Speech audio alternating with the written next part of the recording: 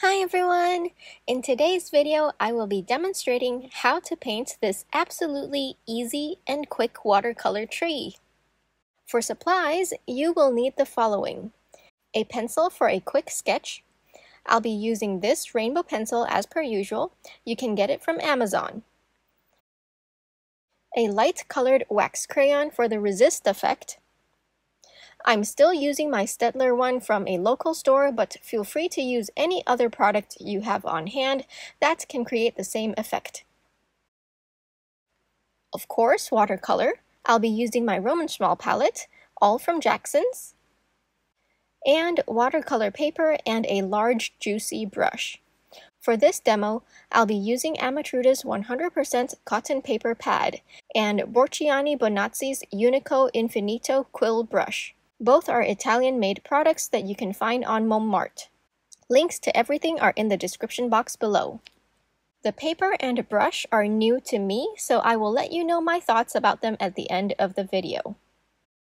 Alright, let's begin by drawing a rough sketch of our tree. For those who need a little help, feel free to screenshot and trace my digital sketch here. I like to start with a line for the ground to anchor our tree. And then we have a curvy tree trunk and its extending branches, followed by wavy lines all around for the tree's silhouette. Now don't get too caught up about sketching the perfect curves and branches because we can adjust them all when we paint over it later. Then, using your wax crayon for a resist effect, draw on some branches here and there, as well as some lines on your tree trunk. You can be as messy or loose as you like, because like I said, we'll paint over it anyway. For the first layer of paint, we're going to keep this very loose and not care too much about perfect placement. Using your large brush, get some green-yellow and paint the entirety of the tree's bush. You can do this all in one go, one brush stroke, or what I did here is added some variation to the green-yellow here and there. Then add about 3 to 4 brush tip taps around the tree to create some leafy effect. And while the paper is still wet, grab some middle green color, like a hooker's green or sap green, load up your brush and dab it randomly onto the tree. The colors will fade into each other, so you don't need to worry about blending at all. Hopefully you can already see how the wax crayon has kept the white of the paper. And then, with whatever green you have left on your brush, do a few quick strokes for the ground, pressing down at first and lifting your brush as you come away from the paper. This will give a nice dry brush effect, adding to the loose nature of this piece. I chose to add a couple more brush strokes of yellow to add some variation to the ground so that it's not completely a flat green color. Now don't wash your brush just yet.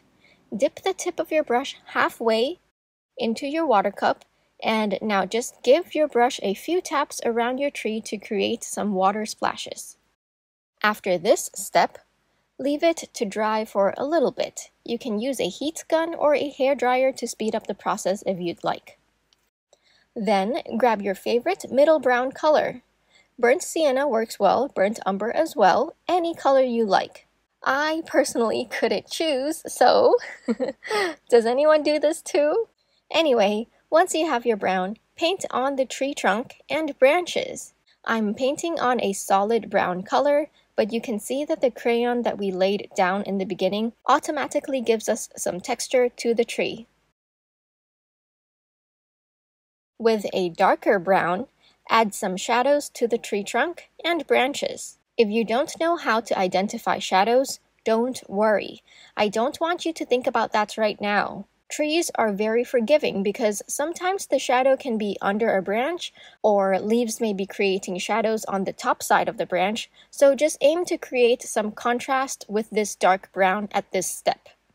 Moving on, get a natural yellow-green color, like a sap green maybe, and randomly make large short brush strokes. We're adding some depth to the tree here. And then with an even darker green, make some small little dabs here and there for those super dark shadows to create even more contrast. The ground was looking a bit barren, so I did some short spiky strokes with the tip of my brush using a green-yellow to create a grass effect. And that's all there is to it. I hope that's not too hard. If you try this out, do tag me on Instagram so I can see your creations as well. As promised, a little review on the brush and paper. As with all products, there are definitely good and bad points depending on your preference. So, this Amatruda paper product came in a protective plastic sleeve. I always keep these sleeves to store other loose scrap paper. Here is the back. Feel free to pause and have a read for yourself. I'm not sure if many know this brand, so here are their info. Here comes the highlight. They have uncut natural edges, similar to edges you can find from Coty paper products. It's A4 size, has 15 sheets, made in Italy. Of course, 100% cotton paper, the best you can get to use with watercolor. And it's 340 GSM, which is a little more than the standard 300, but I can't feel an obvious difference. The texture is between cold press and smooth. And they say the color is ivory, which is like an off-white, and that's rather normal for 100% cotton watercolor papers. It has an elastic band securing the sheets. I first thought this was a paper pad because all the packaging sort of points to it being a pad where one edge is glued. However, it's not. They're just loose watercolor paper sheets. All 4 edges are natural edges, so it looks very organic. That's one point that I love about it.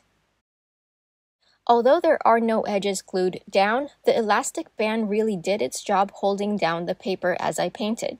I honestly did not have an issue with buckling. I even forgot about it completely because there wasn't any obvious issues of the edges curling up while painting. But I did check after painting that there was some buckling, just like any other paper, but it was so minor that it didn't make a difference to me. As for the Unico brush, I don't have anything exactly the same in size, but right when I held it in my hands, I knew immediately it was much heavier than any other mop brushes I have tried. It weighs twice as much as my Rosemary mop brush that's of a similar size.